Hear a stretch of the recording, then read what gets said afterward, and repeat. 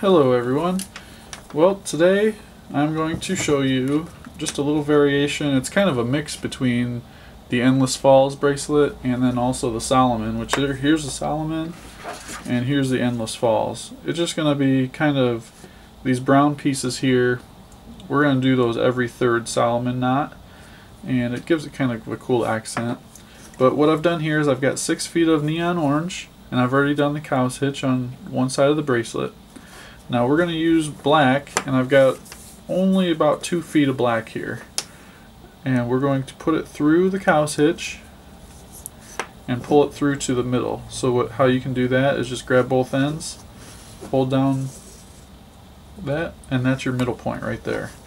So then you can tighten this up. And the black is what we're going to be running the Solomon around. We're not going to be using the orange as the core because we're going to add the buckle at the end. So then we can actually go right into this one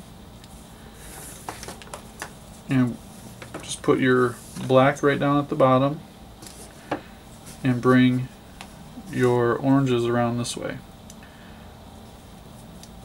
So to start Solomon, you create a loop on the right, go over the center,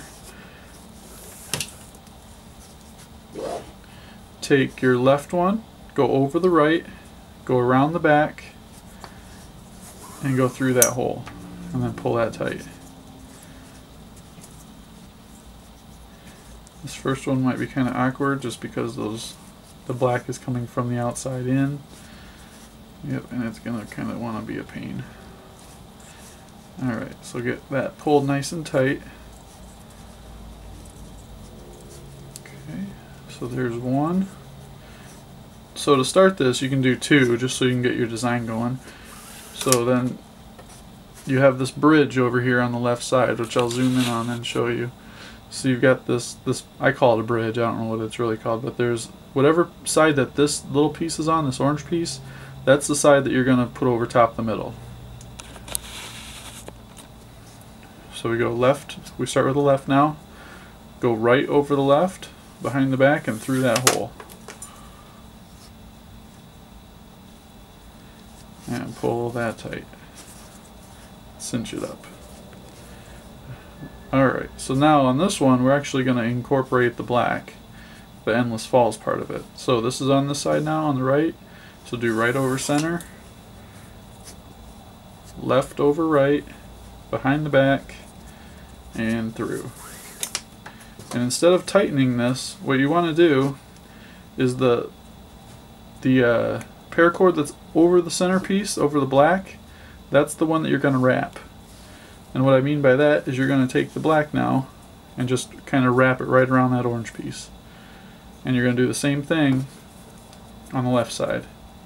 Go down through that hole. And I'm going to zoom out or zoom in on this for you so you can kind of see what's going on here. So you're just working with the piece that goes over the center, and then you're just basically taking the paracord around, and then we're going to go straight down with it again. So you can tighten, at this point you can tighten this up, and then you're just going to pull the black pieces through. And make sure it's nice and tight, about as tight as you can, and then pull your black pieces through so that those are right next to each other. Alright, and then you're just going to do 3 more Solomons.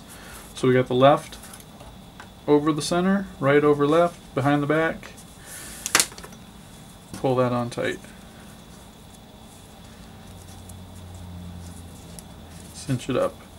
We got right over center, left over right, go around the back and through. And cinch it up. And we're going to do 1 more. So the first one you do 2, and on the third one you do your black piece right here. Once you get that one though, you're going to do 3. Or you can do it however you like. If you want to do every 2, then do 1, then that's fine too. But I like doing it 3. It gives nice spacing. So on this one, we're actually going to bring the black back into it. And again, it's going to be the paracord that's over the center, the black being your center, and this one being the one that goes over the center, you're going to wrap that piece.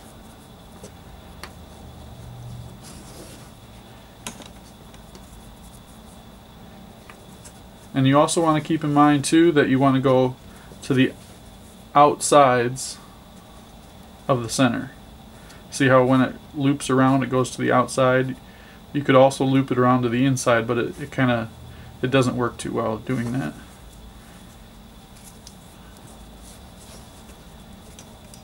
Alright.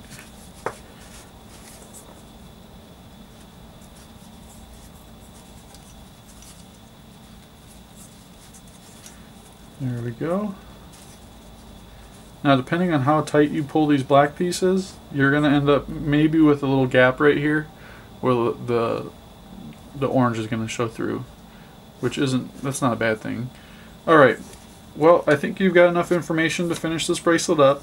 You're not going to add the buckle until the very end, so just keep going until you reach your desired length, and then later on in the video I'll show you how to end it.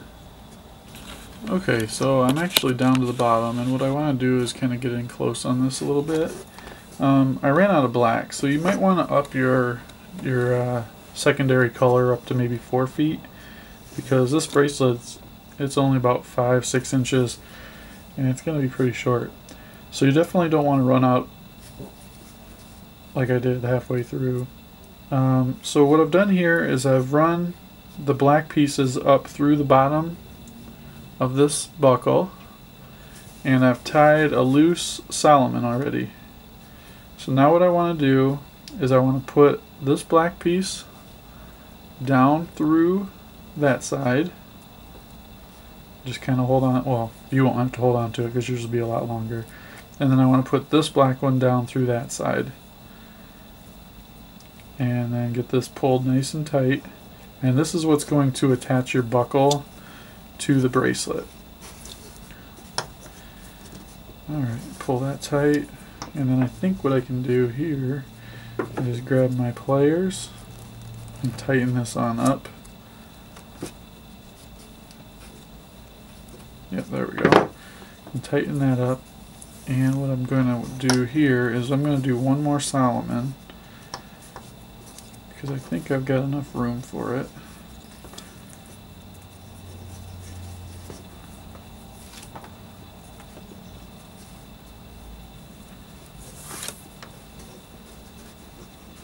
Yep, there we go.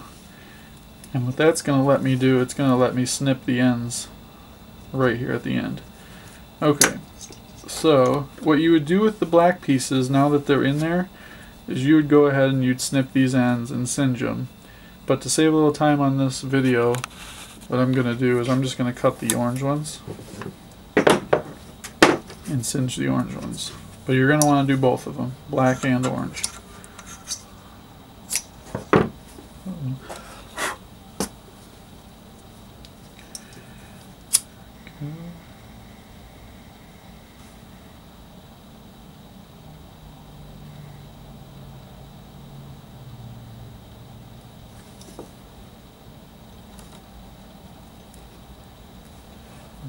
Well, that was a really good one. Alright, so real easy.